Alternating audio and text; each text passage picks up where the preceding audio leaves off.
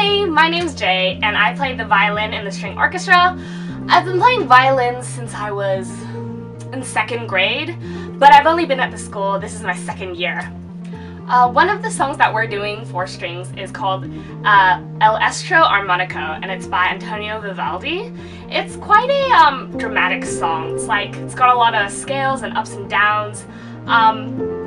Also, we have 2 soloists playing and their sisters, which really highlights the songs because it's sort of like really intertextual in the 2 parts.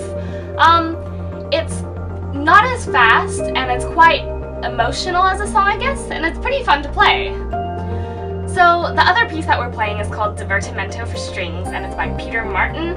It's a faster song and it's quite cheerful. Personally, it's actually my favorite, and I really like how lively it sounds, and the melody is really, really pretty.